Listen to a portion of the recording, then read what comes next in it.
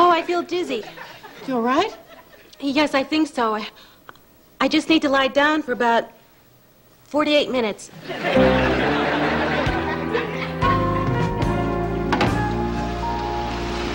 No.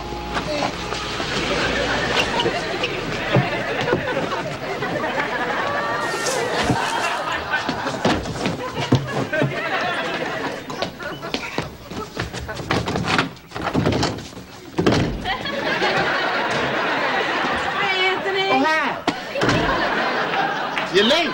We got held up. Oh, a freeway accident? I wish. Your girlfriend came over and she would not shut up. I just hate women who go on and on about their personal life. Listen, I got something important to tell you. You're not gonna like it. Anthony, I was talking. Anthony, you don't have to say a word. Lita told us everything. She did? Yeah, about how your guys cut corners to save money and that you could have fooled us, but you didn't want to lie. That's true. Well, she went on forever. It's the best stall job I've seen since my own second wedding night. You know, Anthony, at first I disliked Lita. Then after meeting her again, I realized I really disliked her. But I suppose anybody who cares enough about you to make a big fool of herself in front of us, well, she might be okay.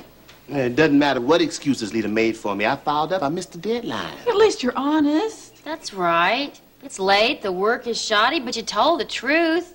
An honest contractor. I mean, it's a beginning. Boy, you really are desperate, aren't you? Listen, I'm going to be here every day until the work is finished, no charge. And the best carpenter that I know is getting out on parole next week. That sounds promising. One thing still bothers me.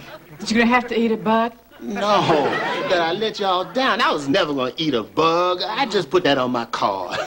And we thought you were honest. Well, let that be a lesson to you. You should be more careful. I've been in prison. Yes, well, you should be more careful, too.